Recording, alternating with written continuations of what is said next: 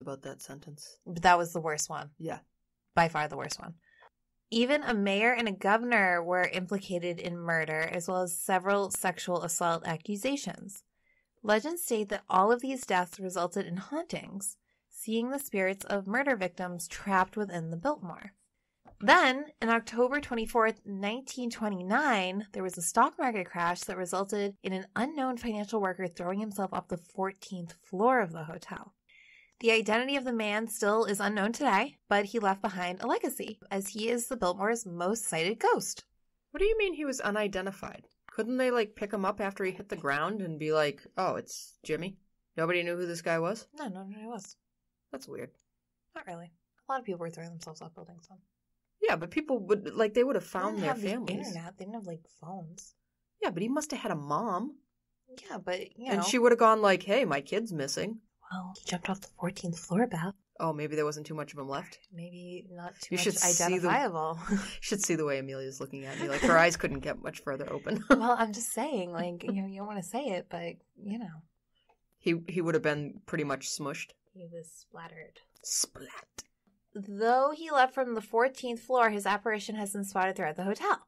Many guests in lower levels also claim to see a man's body suddenly plummet past their window, only to rush over and see no gruesome aftermath on the street below. Thank God. Oh my gosh.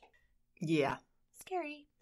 In addition to the phantom falling man and the many murder victims roaming the haunted Biltmore Hotel, other reports of unexplained paranormal activity do exist. Around the witching hour, many have claimed to hear the sounds of crazed parties coming from empty rooms. This includes the sounds of heavy stomping, as if drunken groups of dancers are taking the floor and glasses clinking from long past toasts. Others have heard and even cited apparitions of ghostly dancers gliding across the hotel's grand ballroom. So, if you want to stay a night at Providence's most haunted attraction, the Biltmore Hotel is located at 11 Dorrance Street in Providence, Rhode Island. And I looked it up. Rooms start around $200 a night. We could swing $200 a night. It definitely swing $200 a night. Especially if somebody sponsored us to go and stay there and do a hunt for $200 a night.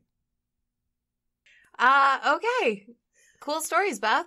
Definitely interesting stories. So I guess we don't do demons, so we're not going to the parents' house. And the Woodlawn section Footsteps in the Night story, that doesn't give us an actual place to go to. So we have to decide, do we want to go to the Nine Men's Misery, which would be free? Or do we want to go spend $200 to go to the Biltmore Hotel? Biltmore Hotel. Zero question in my mind. Definitely want to go to that one. It sounds way more haunted. It definitely does sound haunted. And I don't want to be, in Rhode Island late at night. No offense to our Rhode Island listeners. No, but you know what I mean? Out in the woods at, 3 a.m. in Rhode Island. The path is marked. Biltmore, Biltmore, Biltmore, Biltmore. Will you pay for room service? No. They're not going to have anything vegan on the menu, and you don't drink. This is true. I know a lot of really, really good restaurants down in Providence. Really good Sean, will you be mad at me if I go spend $200 to spend a night at a ghost hunting hotel? You'll only be spending $100. Plus dinner. Okay. I want to go to that one. Apparently, folks, we are going to the Biltmore Hotel. There we go. Yay! Biltmore! So I guess look forward to an episode about our night at the Biltmore. Yes, ghost hunting in Rhode Island. Ghost hunting in New England, Rhode Island edition? Sure. Okay, cool. All right, do we have anything else to talk about? We do. We got some more reviews this week. So we wanted to give shout outs to the people who went on and took the time to write a positive review for us. Okay, the first one comes from Barry. Ghastly fun! Amelia and Beth do a great job covering the many hauntings, stories, and legends in the New England area. They are knowledgeable, funny, and engaging. Do yourself a favor and subscribe. You'll be hooked, like me. Thanks, Barry. That was great. Thanks, Barry. Next is from KWill722. Great podcast. Really interesting to hear about the ghost stories in New England, most of which I had not heard before. Thanks, KWill722. That was really nice of you. Thanks, KWill. We actually got a lot of ratings this week. Next from L. Hughes42. Love it. Easy listening with great stories. I'm hooked. We're getting a lot of people hooked. Is that a bad thing? Nope. Megan Ryan 7690. Wow. Was recommended to this podcast by a friend. Definitely a fun listen. I'm skeptical about ghosts, but still have been enjoying listening to every podcast. Yay! Thanks, Megan and Megan's friend. Well, we're skeptical sometimes too, as you could tell from tonight's episode where Amelia thinks that there's a serial killer, not a ghost in the house. Yes. Much like at my apartment late at night where I always think there's a serial killer lurking around somewhere. You think this is a serial killer? It's just your cat. Really. I know it's my cat. Your cat might be a serial killer. My cat's pretty mean.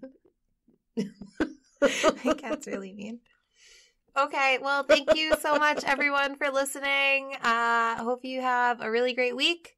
I hope we have a great week, too. Beth, you want to tell them where we can find us? Sure. Where they can find us? You can, here goes all the contact information. You can find us on Instagram at Ghost Hunting in New England. You can find us on Facebook at Ghost Hunting in New England. You can find us on Twitter at Ghost Hunting NE. You can visit us on our website, www.ghosthuntinginnewengland.com. Or you can email us, ghosthuntinginnewengland@gmail.com. And as always, a big thanks to Aaron Schilb for doing the music for us, which we are really, really loving. You can reach him on Instagram at the Aaron Schilb. Yeah, and be sure to check out his new band, the Dirt Road Degenerates. Anything else going on that we need to shout out? I got nothing. Did you see that we got followed by Boston Donut Fest? Yes. Okay. And I'm gonna we'll go. We'll go. I'm going to be keeping an eye on them. Let's go. Don't forget to subscribe online at iTunes and give us a 5-star rating. If you don't think we deserve a 5-star rating, please send us a message telling us what we can do to make your listening experience even better. And please don't leave us a 1-star rating. No, don't do that. That's please so rude. Don't. No. And when you go into a restaurant with kids, clean up the floor. Don't leave that mess on the floor for the waitress. And not even on the floor, just like, even if you just like take all the paper towels and like put them, or like napkins, put them on one plate so that way they're not like picking up food and stuff. Like that's, come on. Right. Come on. What are you doing? All right. Bye guys. Have a great week and happy hunting.